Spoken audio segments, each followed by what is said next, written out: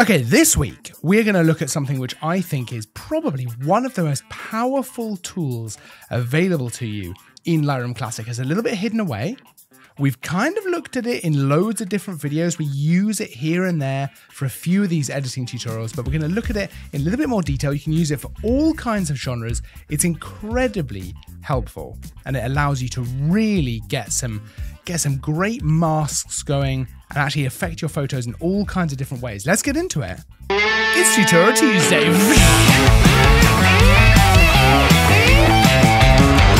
Welcome back to Tutorial Tuesday, where each and every Tuesday we bring you a brand new, fresh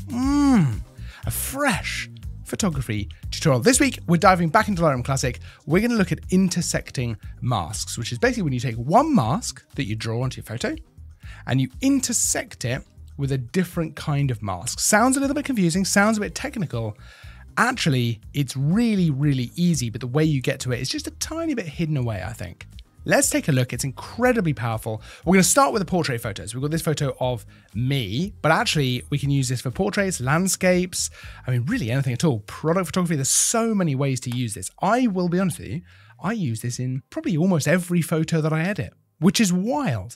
Let's take a look at exactly what I mean. So this photo of me, we're gonna start by brightening one side of my face and darkening the other side, just to really lean into the kind of contrast, the drama of it, all that kinds of fun stuff. Now, there's a few different ways we could do it. We could actually go in, let's look at a radial gradient for this one, right?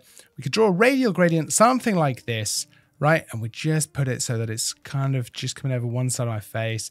We could brighten that up a bit. Now, it works in this photo because the background is super dark, so actually it's not too bad. Let's get another radial gradient, right? We go something like this. We could also have used a linear gradient, right? We want to feather it onto the face a little bit. We darken this side.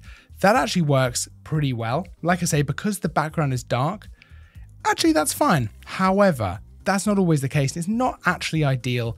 You know, we've got the mask. If we press O, most of the mask is actually over the background there. So we can come up to this mask, mask 1, which is this radial gradient brightening one side of my face. And we just right click on the mask, intersect mask with, and in this case, we're going to click select subject. Now Lightroom's now going to only apply that radial gradient, so feathered, lovely, where it intersects with what Lightroom considers to be the subject. So in this case, obviously that's me. Lightroom's worked out, okay, well the subject is me, so the radial gradient will only be applied when it actually intersects with me in this photo. However, I can still select it, I can still move it around, and with that overlay, you can see that I'm able to control how much that's kind of feathering on. I can make it bigger if I want to, make it more feathered, essentially like that. I've got so much control. I can still go back in and brighten things if I want to. Let's do the same with the other side. So we've got this mask 2. We're going to come up here, right click, intersect mask with, select subject. Again, exactly the same thing. Can still move it around. Incredibly powerful. So I can go in and darken this side. Now we've got these 2 masks. I can turn them off and back on. In fact, let's just take that overlay off. So you just do that by pressing O on the keyboard.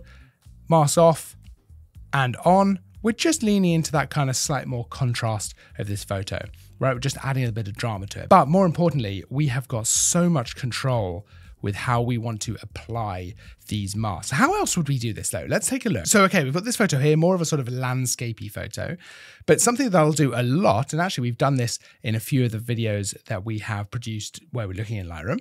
Let's go ahead and create a new mask. Let's do a linear gradient. Let's darken the top of the sky. So we're gonna bring this in, feather it down really nicely, but you'll see obviously it's going over the kind of foreground elements here. Okay, so let's bring it up a little bit, but it's still spilling on there. Let's darken the top of that sky. Lovely, that's quite interesting. Visually, that's quite interesting. However, we've got it on our kind of foreground elements here. So we're gonna go mask 4, right click, intersect mask with, select sky. Fantastic. Now it's going to work out where the sky is and only apply that linear gradient onto where the sky is also there in the photo. So if we press O, we should be able to see the overlay for this mask. Yeah, we absolutely can, but we still have the ability to move this linear gradient up and down. But as you can see, even if I come all the way down now, it's only going to apply it where the sky is. So I've got full control to darken as much of the sky as I want to. If I press O, you'll be able to see actually just it working. So darken the whole sky, darken just the top. I can feather it as much as I want without affecting the foreground elements. It's only going to apply it where the sky is. You can even do this with things like luminance range masks. So for example, let's go in here and do a linear gradient. Let's bring this in from the kind of windows, but we only want this mask to apply where the light is coming in, right? So we go up here, mask 1, we're going to intersect mask with luminance range, and we're just going to bring this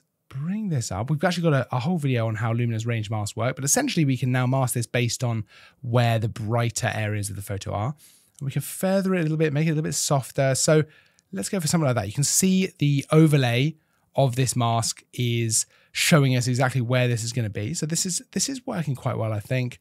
I think that works. But because it's still our linear gradient that we've actually painted in, we have got full control to bring this in as much as we want to, but only where the light is coming in on the photo. So I can still move it around. And now maybe I want to, let's click off the overlay. Now maybe I want to warm up those brighter areas a little bit, maybe bring the whites up, maybe bring even the exposure up a little bit, something like that. But we're only applying it where we've got our feathered linear gradient plus where the light is in the photo, because we're using the luminance range alongside that linear gradient. Actually combining two masks like this is unbelievably powerful, because it does allow you to use those nice feathered masks, linear gradients, radial gradients, but only in selected areas that you want to use them. And you can still move everything around. It's so easy to undo things if you want to in Lightroom. You've still got full control, but now it's even more selective over where you're actually putting that mask. Is this something you already use? Have you already picked this up from the videos that we've been putting out? Because we use it quite a lot in our videos, but I thought it deserved its own video. It deserved a proper look at it. I'd love to know though, do you use this in your photo editing? Do you plan to use it now that you've watched this video? Let me know down in the comments. I think that's super interesting. Do you use it in another way that we've not looked at here? There's loads of ways to actually implement this into your editing. So I'd love to know. I think we're a great community here. We can all learn stuff from each other, which is really, really fun. Of course, we've got a full list of all the kit we use for all these photos, for these videos as well, down in the description, so you can check that out for yourself. There's loads of new tutorials coming, loads of reviews, all the things, all the time. So don't forget to like and subscribe so you don't miss out on any of our new content. I will see you in the next video, but until then, as always, thanks for watching.